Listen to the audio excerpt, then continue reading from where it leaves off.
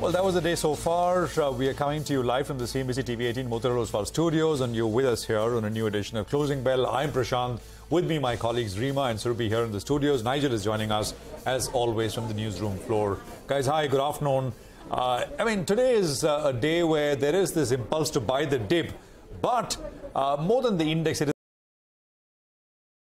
is making all the moves, and there are at least 3 or 4 almost near double-digit moves that we are seeing. There is IPCA, there is Crompton, there is Zomato, which is seeing a big move.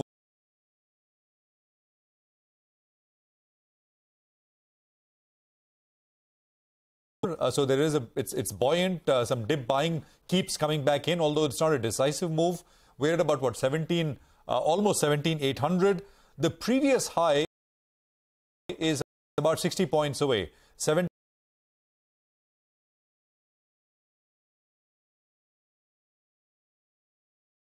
The Bank Nifty has already taken out its previous high, and for that, that index, the level to take out is 42,966. Again, for an index at 43,000 is not very much.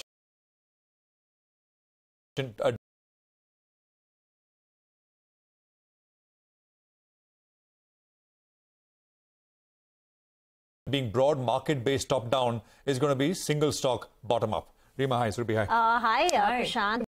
And Nigel, actually the Nifty just took out 17,800 about a few minutes back in the last 30 minutes. Banks continue to power ahead. That's providing leadership. The Nifty Bank has rallied this week, 5.5% so far this month. PSU banks have been outperforming, with the PSU banking index is down nearly 1/3 of a percentage point. The Dow Futures is currently lower by 140 points. We heard from UBS how their profits have fallen by more than 50%, so that's weighing on Europe. As Prashant earlier spoke about, and we're just about 60 points away from that level. But all in all, the momentum on the way up seems to be very much intact still for the second day in a row. Oh, yes, absolutely. And Prashant, I'll tell you what, words like momentum, movement, upside thrust, for about 35 points, 40 points on the Nifty, because there were days where we had 0.00%. I think yesterday was the first day. Yesterday was the first day we saw a move. Yeah, we couldn't believe it actually. So today we're getting a bit of a follow-up. HDFC AMC's numbers are coming in. Is the only group on the Nifty that's trending lower. This is, of course, reacting to numbers. HDFC Life, which is reporting tomorrow, HDFC Bank and HDFC itself. Those are the 3 big stocks that are down on the Nifty. Talk about Reliance, because what's happened is that it's that big move on that large cap stock that's helped things in the last half hour to 1 hour. That's the HDFC group. That's the downside. Now let's talk about the upside, RIL, that we're witnessing right now. That clubbed with the fact that anyway financials have been very strong today. You leave out the HDFC group, but everything else on the financial screen has looked good. Bajaj Finance and ahead of the numbers. Tomorrow they report that those are the 2 stocks that are up and about. IndusInd Bank, again, the market has decided to read the glass as half full and not half empty, looking away from that rise in slippages towards a very smart all-time high NIMs, growth numbers, loan growth, etc. So financials are doing well. Bharti Airtel and Reliance have joined the party, and the Nifty is feeling rather good. Nigel. Well, yeah, in that run-up to the show, we had a bit of a snippet that played out. And earlier today, I said, going by the data points, if you get a bit of a dip, you have to buy it. And buy the dip has played out because of the strong data that we got yesterday. Today, actually, the Asian markets were quite subdued. And in the first hour of trade itself, the Nifty was down 30-40 points from the day's high. If you bought that dip, you'll be quite happy because, that was really what the screen was telling you. It is that sort of a day. Now, the mid-cap index will tell you, hey, the mid-cap index is underperforming today. But just take a look at the number of stocks that are advancing in comparison to the number of stocks that are declining.